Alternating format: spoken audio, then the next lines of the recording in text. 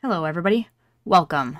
So, we got crazy news this week coming out of the City Skylines 2 team with the first feature highlight on road tools. So, this is very exciting, especially this image right here is probably one of the things that has me most excited for this game. This intersection here looks like you can make what is called Michigan U-turns or Michigan lefts. Being from Michigan myself, I am very excited to be able to implement those into my cities, but just this intersection is just incredible and something that would be impossible in the vanilla game as is right now. So that's all very exciting news. There's just so much going on in this video, and I wanted to go through and show 3 things that you might have missed. So number 1 is a truly blink and you will miss it kind of moment, but it has been also later since confirmed on the Colossal Order Instagram pages. They were doing a sort of Q&A, and they pointed out that over here, I happened to notice it in the video, but they also confirmed it. Over here, you'll notice there's a crosswalk here, but there's no intersection. It looks like it goes onto like a pedestrian path, but it's not a traditional intersection like this. And they have confirmed that you can put crosswalks in the middle of roads without intersections, which is kind of a big game changer. It was something that was possible in vanilla, but not maybe the ideal situation. You had to change the actual road and then it would force a crosswalk there. Like if you changed one of the existing roads into like a tree-lined road and then a regular road. Now, you don't have to do that. And I was curious to know whether or not that functionality would exist, because since you don't change roads anymore the way that you used to, and you kind of just upgrade them to have those things, and it still stays the same basic road, I wondered if they had this, and it is confirmed that they do. Moving on to number 2 is something that I only noticed in a specific version of the dev diary. On Paradox Interactive, it doesn't have this section here, but on the Colossal Order website it does. It has this section about the parallel roads, but the snapping tools, it mentions them, it talks about them, but this image here is missing from the Paradox Interactive one.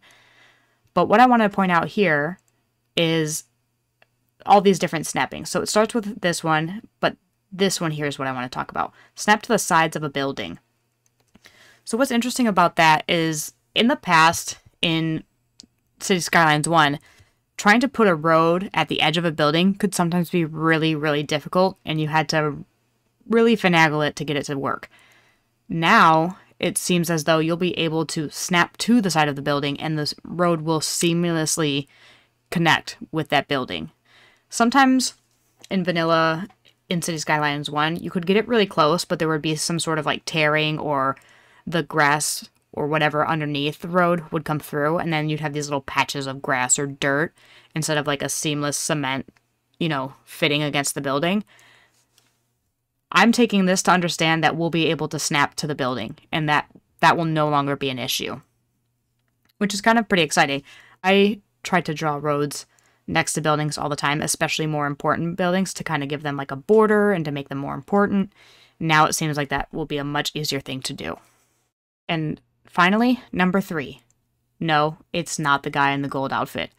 But behind him you can see something that I thought was a really interesting detail. It has nothing to do with the road tools, but I did notice it, and once I did, I couldn't stop noticing it. But in the background, you'll see that these buildings have like individual little lights in it. And I'm just curious whether or not that actually has something to do with one of the game mechanics. So in some of the promotional materials, it talks about how the citizens in your cities will have a bit more of a personality almost. They'll make different decisions on where to park based on, their personal preferences, whether or not they want to get a closer spot or whether or not they want to walk farther away and save money. And it's also been hinted at. I want to say it was written somewhere, and I've been unable to find where it was originally that I saw it, but they have sort of alluded to it in those Q&As on their Instagram pages, that citizens will be able to change the route that they're taking to a place. If, for example, there's an accident on their original route, they might change routes based on that. So I'm also taking that to mean that there's the potential for, say your sim is on their way to wherever it is they're going, and you add a brand new road. They might change their path based on that new addition of that new road, just on the fly. I don't know for sure that that's exactly how it will work, but it sounds like that's going to be a possibility now. And I'm wondering if these lights point to a little bit more of that personality. It's the middle of the day, some lights are on. Maybe this will mean that the day and night cycle really has a huge impact on how the Sims in your city travel throughout your city.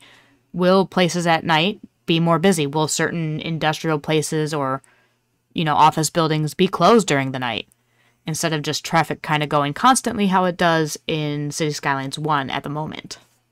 We'll still have to wait and see to confirm all of those details, but I just thought it was a really neat thing to see. And there's a couple different places that you can see this throughout, both, I think, the trailer and also this new feature highlight video.